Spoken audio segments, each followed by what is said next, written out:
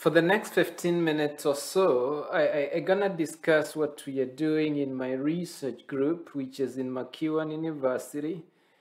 My name is Samuel Mugo, and today I'm gonna talk to you about our work on fabricating microneedles, where we print multi-responsive hydrogel materials, and then we use those fabricated platforms for chemical analytics.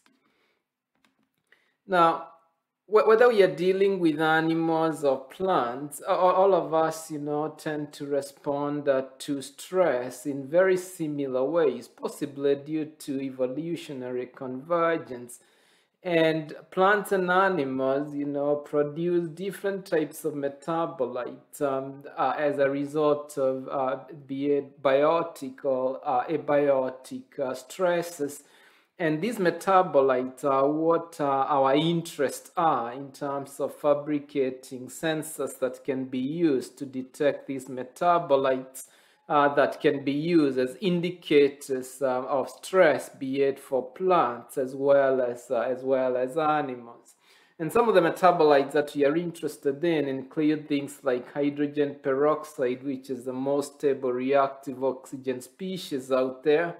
Also interested in different types of electrolytes, interested in adrenaline, cholesterol, and so on.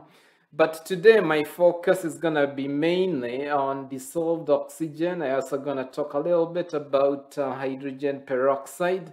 Also, maybe I'm going to give an example of cortisol, which is probably the most predominant of the stress hormones out there. And I'm going to talk about pH and redox potential, two of which I consider to be the most important types of chemical equilibria out there that can be used to be bulk indicators of stress metabolites. Now, the analytical challenge out there is, we want to get away from these very expensive types of chemical analytical platforms that are localized in the labs, things like gas chromatography, things like spectroscopies and so on, when they are very, very robust and so on. Unfortunately, they're very expensive and you cannot take them to the field. Now, the future of chemical analysis is where we democratize it to fabricate small platforms that are frugal, that can analyze the chemical species very rapidly. And also very important, that do not disturb the specimen that is being studied. And so you can do what we call the in situ non-invasive type of analysis, and as such you can take these types of platforms in the field, and hopefully you can also hyphenate them to cellular platforms so that you can do data analysis that way. What we are referring to as the Internet of Things, really, which is the future of chemical analysis, as far as helping consumers make decisions from the data that is generated from these chemical platforms. And so sort of, this is the future where we are getting these platforms that are embedded with all these types of features.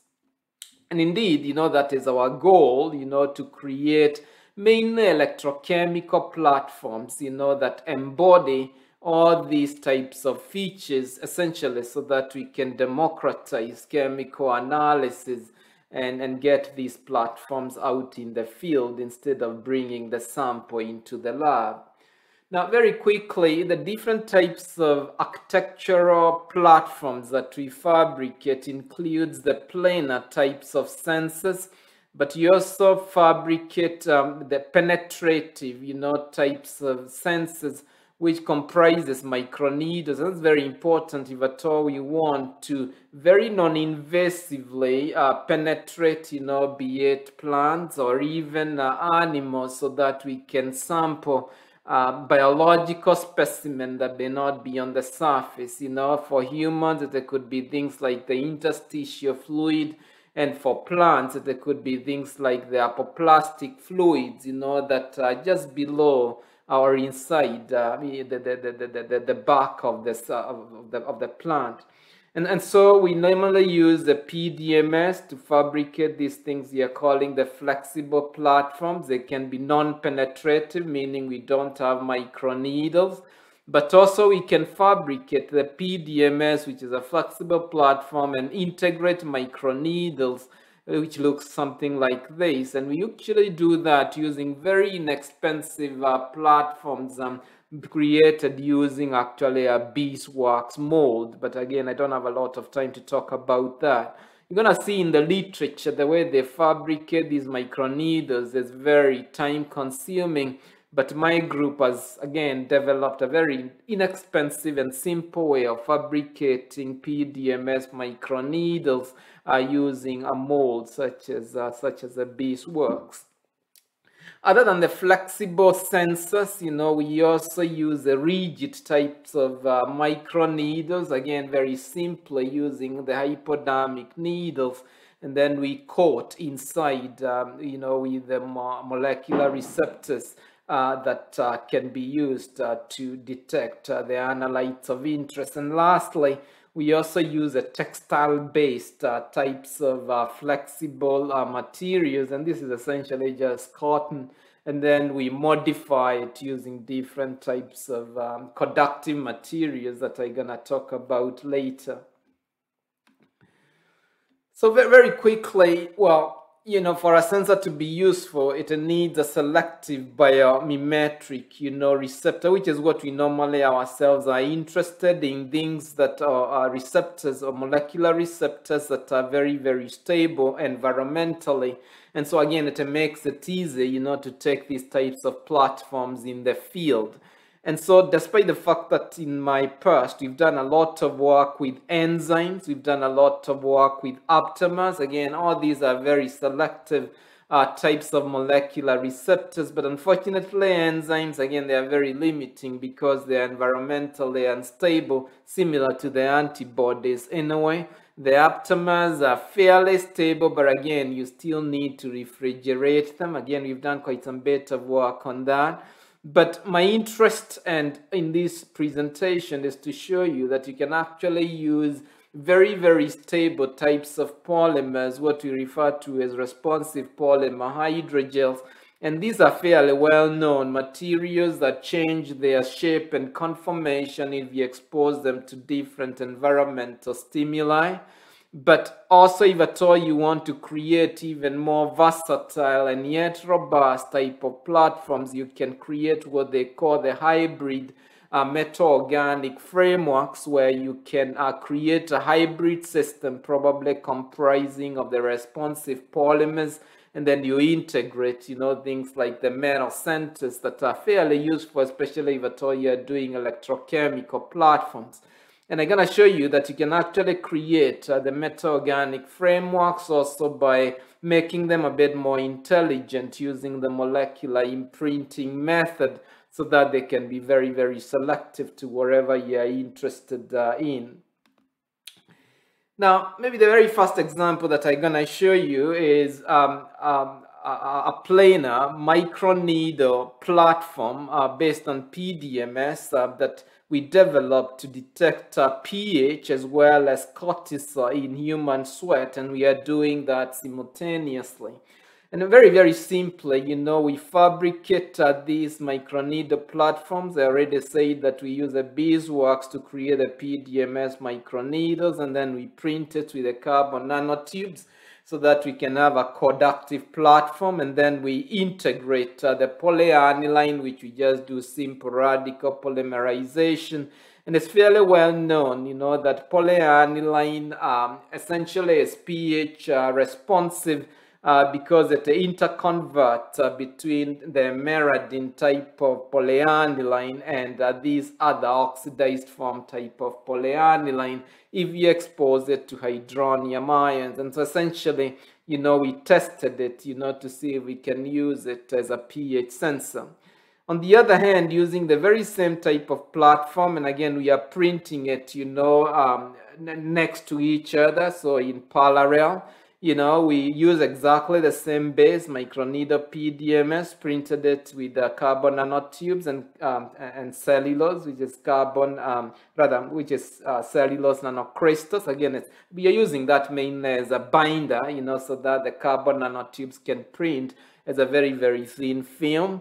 And then we integrate again the polyaniline, as you're gonna see, as a conductive polymer, so it increases, you know, the conductivity of the entire platform, despite the fact that, of course, you know, you're also using it as a pH chamber.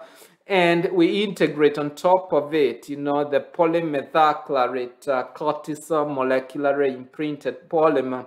And again, I've published this work, so you can check, you know, the details there, which is you take the glycide, the methacrylate, cross-linked with ethylene diamine dimethacrylate, and using radical polymerization, you know, you create those cavities, and then you extrude or extract the template, you know, which is cortisol in this case, and we do so using electrochemical cleaning method. So the platforms looks like this, you know, at the microscope, you know, so you can see the microneedles. In this case, you can see the electrochemically cleaned MIP, or molecularly imprinted platform, you know, for cortisol detection. And you can actually see, you know, there's lots of porosity, you know, that is present, possibly, you know, resulting from the fact that we've electrochemically cleaned it, and so you can get, you know, the cortisol actually getting trapped in some of those pores. Now, the non-imprinted polymer, again, is just exactly the same type of monomers. The only difference is we don't integrate the cortisol template. And again, you can see, despite the fact that it's actually cleaned, it doesn't have as many pores, you know, as a molecularly imprinted polymer surface. Now, when you look at it, you know, using the electrochemical impedance as expected, you're gonna see that the moment you integrate the cortisol MIP, the conductivity actually the conductivity reduces, you know, because the cortisol MIP is actually a resistive material. But if you compare actually the MIP and the NIP, you know, the MIP is a little bit more more conductive, again, you know, because of those pores that are actually present. Now, we also studied those materials, you know, using electrochemistry, you know, by fitting them with the Randall-Sarvig equation so that we can map out the surface area. And these are the surface area, you know, of the different types of surfaces, you know, that one with PANI, you know, that one with the molecularly imprinted polymer. And the numbers actually, you know, make sense. Based on the surface area, the porosities, you know, and so on. So we tested, the PANI platform to check if it can respond to pH response, and these ones are just the overlapped cyclic thermograms. Resulting from different exposing the patch, the pH patch, you know, to different pH solutions. And you can see that you could actually, or we could actually generate a fairly nice calibration just by looking at or averaging the currents, which we convert to capacitance, actually, you know, in the voltage range around minus 0.05 to around 0. And then you can see actually you get a fairly decent type of calibration, meaning that the current or the capacitance here, you know, are linearly responding to changes in the hydronium ion concentration and such. You know, you can actually use it for pH sensing.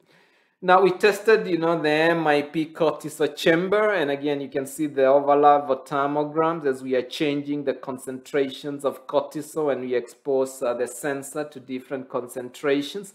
And similarly, you can see that, you know, in the voltage range, again around minus 0.5, average around there, again you can see the capacitance is actually linearly increasing, you know, with the concentration, again meaning that you can actually use these types of platforms to detect cortisol.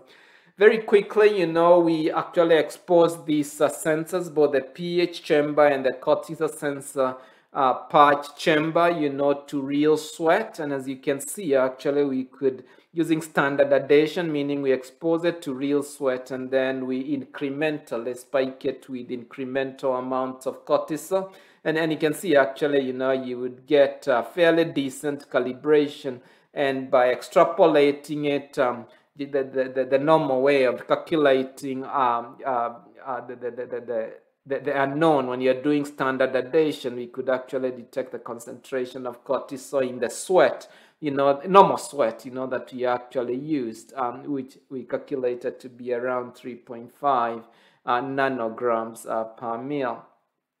Now, the whole idea, of all these, is to hopefully use these types of platforms, as wearables. And so we attached it, to actually myself, I took a run and, sweat a little bit. And then actually I could actually, detect, the amount of pH, that is present in sweat. You can see the pH chamber sort of responds. Because the pH in sweat is around, 5 to 6 thereabout, so there will be a response related to that. And on the other hand, the cortisol sensor chamber, again, compared to the blank, we would get, a significant radical change, in the cyclic thermogram when the sensor was actually exposed to sweat. Now take note of this, that the sensor is very, very stable. We could reuse it.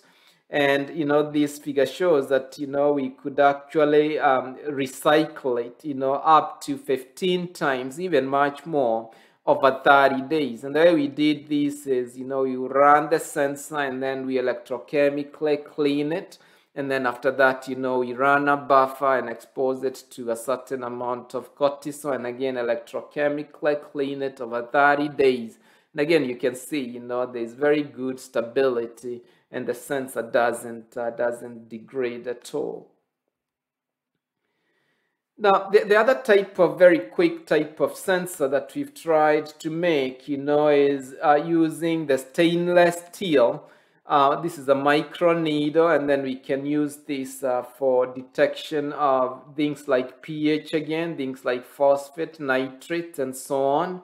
And this is why you just take the microneedle, and again, just like, with the PDMS, we coat it with the carbon nanotubes, and then we coat it, for example, for detection of the nitrates, we would coat it with silver, and silver is fairly well known, to be quite responsive to nitrate.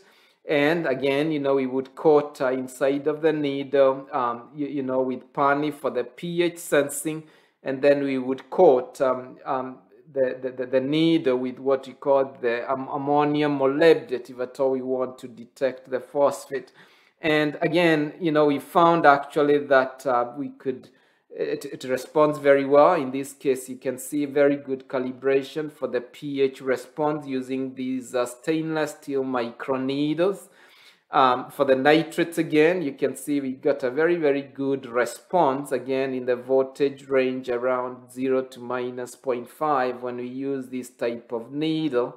And again, you can see very, very good response. And with the phosphate, using the ammonium molybdate, it's fairly well known in the literature, you could get, these, again, very good calibration that is resulting when we expose these microneedles, to nitrates, meaning that you can actually use it, to detect, sorry, in this case, this is phosphate, to detect phosphates, in a sample. So we tried to analyze a real sample, such as coffee. And again, we were able, to use the different types of microneedle, stainless steel microneedle sensors to detect nitrates, to detect phosphates, and to detect the pH. And we actually compared them, with the commercial platforms, and they give very, very similar type of results. For example, for the commercial pH, when you expose it to a real coffee, you get a pH of about 5.4. And using our platform microneedle sensor, we could analyze the same coffee to get a 5.6. The phosphates, again, very, very similar, within about 3%. When you analyze the coffee using the commercial colorimetric kit, and so on. And so actually you can see that, you know, these types of very inexpensive, you know, microneedle platforms that are very good, you know, to analyze real samples as well. And similarly, you know, they are very, very stable, and you can reuse them just by electrochemically cleaning them, and they remain stable, you know, over a very long period of time.